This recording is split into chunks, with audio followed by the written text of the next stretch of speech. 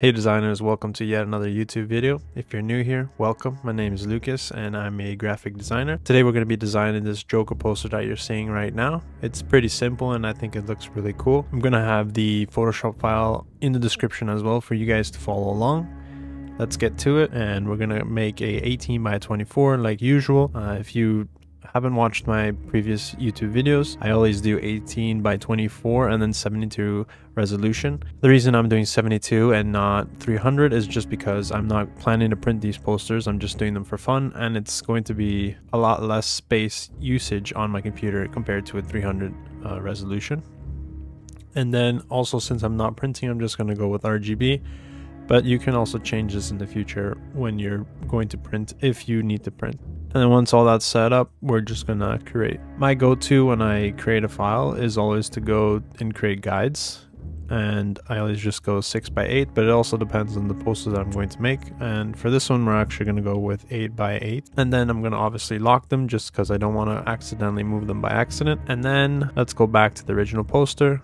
And I just want to know the color we're going to use, so I used this color here, which I believe I extracted from his mouth, and then I just played around with the different colors that were there. And so we're just going to add a solid color, and we're going to do the red, and we're going to rename this to background. And then since we have that background, we can go ahead and remove the white one. And let's lock the layer so I don't accidentally move it. Once the background is set, the first thing that I do is typography. And by that, I mean all the type that's going to be in the poster. This is really good to start with that, just because it allows you to play around with where the type is going to go, and it gives you a sense of direction with your poster.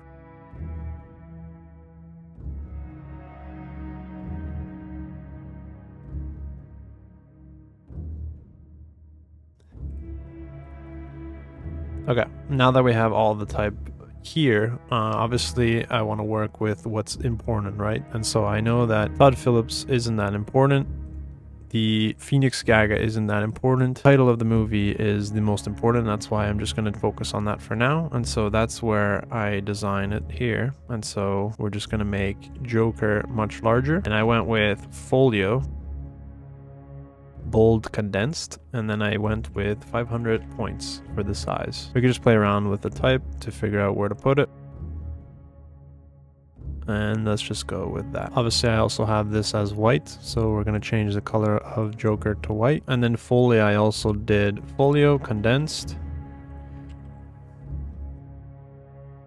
and then I went with 100, and we're going to go with white. And then we're just going to move it around here to where I think it looks good. Now that we have the title sort of set up, we're going to go with Phoenix Gaga next. And so again, we're going to go with Folio, bold condensed. And this I actually went with 80 just to make it less important than the actual title, but still important per se. And again, we're going to switch it to white and convert it there. And we're just going to place it right here for now. And then we did the Todd Phillips film. So this one, usually on movie posters, it's at the top, or it'll be integrated somewhere in the title, or maybe on the bottom. But because I had a lot already on the bottom, which you'll see later when I add the imagery, I felt like the top was very empty. And so here we're going to do, again, Folio, but we're going to do bold condensed, and we're going to reduce it down to 40. And then we're going to do Control H to open up the grid, and we're going to make sure that it's aligned from both sides that I want. Bring it all the way to the top, highlight it, and then we're going to do this option right here on paragraphs. If you don't have this right here, all you need to do is go to Window and then go to Properties, and you'll have this window. And then you can see that it did a nice cool design on the top. Now that we have this set up, we're just going to add the imagery. So in my poster I have two images. I have the one that goes on the top and then one that I put on the bottom. And so for now we're just going to do the one on the bottom, and so we're going to hide this top one. So the best thing now is to reduce the opacity just so I can see where the image would go from behind. And then I'm going to enlarge the image just to see where I would like it to be. Another thing that I'm noticing right now is the spacing between the letters, and so right now I have it set as 50, but I actually went with 0 for this poster just so it's nice and tight. And we also did the same for the other types. Once you find the location that you want to have it in, you're just going to make sure that it's opacity 100, and then we're going to select the subjects out. And so we're just going to go select subject, and this will select the subject for us here. There's multiple ways to do this, but for now we're just going to go like this. And I also noticed there's two little parts here that got deleted for some reason, and that's very easy to fix. You just go to your mask layer and it over. You just need to make sure that it's white, because if it's black it's going to erase it as well. And the reason that's doing that is because everything that we want in this mask here is in white, so everything that we color white will bring it back. We're just going to quickly bring that in. For now we're going to just lock this layer. We'll come back to it later, and then we're going to start on the next image. So for this image, again, we're going to select, and we're just going to move the background, and again you can notice that it removed some things, so we're going to just quickly restore that. I also have this image all the way behind everything, so right now everything here is kind of crowded, and so we're just going to move it down a little bit.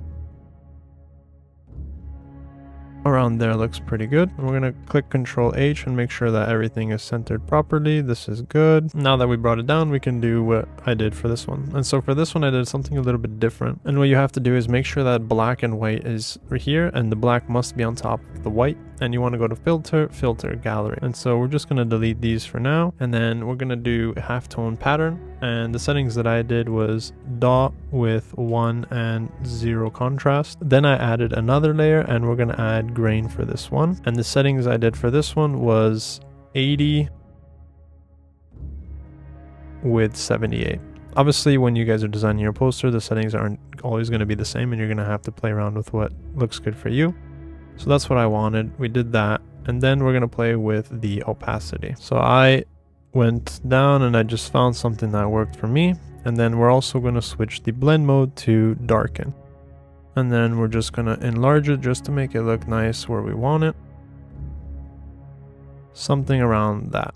And then you can also see, if I was to remove the Joker, that there's a straight line here, and I want to make it kind of blend. So again, we're going to go to the mask, go to the brush, and we're going to switch to a soft brush. And the reason I want soft brush is because I can make it disappear very smoothly. It's kind of like this, you see? And now when we add the Joker back, it looks like it's very part of it. On top of that, I also added a noise layer, and so we're just going to go filter, noise, add noise, and we're going to go with something around 5. It just adds a bit more texture to the image. So that image is essentially done. And we're going to call this background Joker, just so I know that this is the image that goes over here. The next step now is to add the quote on the bottom. And again, we went with Folio, bold condensed. We're going to go with 30. The spacing between the text is going to be 34. We're going to flush it to the right, and we're going to make it all lowercase. And then obviously we have to make sure that the spacing between each letter is 0. And now we're gonna move it down to where we want it. Just like that. And then we're gonna play around with what looks good to us. We pretty much are almost done the poster, but we have a few more steps to go. And so we just have to go back to the Joker. And so in my original one, I noticed that they had a blue hue, and I felt like it would be a cool contrast to have it as black and white. And so I just came here and I went to black and white, and then we do a clipping mask to the actual layer, and then we can play around with the settings here just to make it look cool. I like it around there. And then I also wanted to emphasize his face, because if you were to remove the black and white, you see that it has a lot of the color, same with her lips. And so what we're going to do is click on the mask of the black and white, and again, like we've done for the other stuff, we're just going to paint it. So you can see that if I use black, it's going to recolor. And so I'm just going to quickly switch to this, and we're going to quickly color in his mask. Although you can see that it's blue, and so I didn't really want his mask. I just wanted the details that have the coloring. And so what we're going to do is just going to quickly color this in, and then we're going to switch to white, and we're going to color out everything that we don't actually want.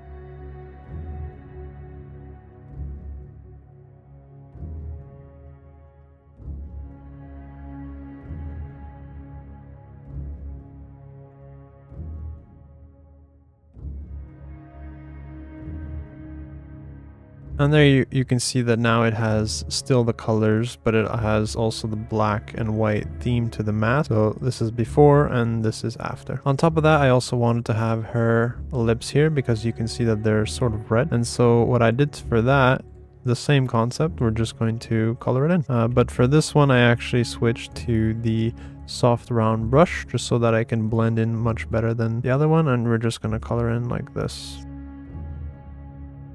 And then you can play around with it and try to blend it even more. And so the best way to do that is make this larger and just essentially blend like this.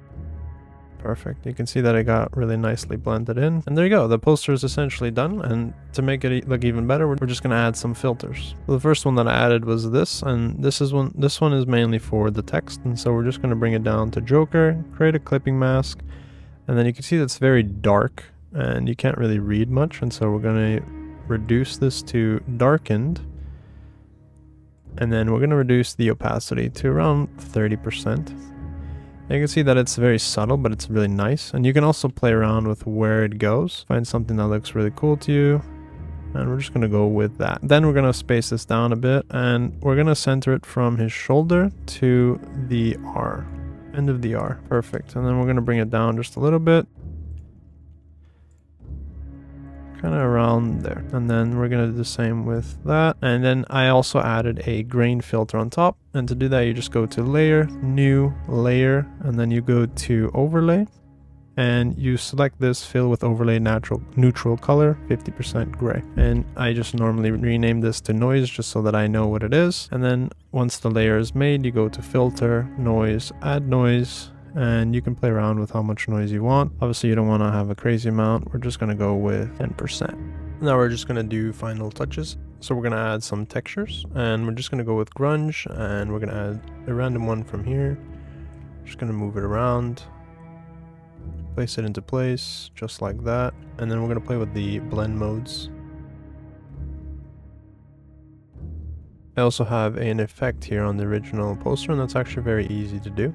The first thing you're going to do is go to the layer that we're going to edit, and so this one right here, and you're going to do a selection, and you're just going to do a selection of the thing that you want to stretch out, just like this. You're going to copy it and paste it, and then you're just going to do Control T, and you're going to stretch it down while holding Shift, just like that.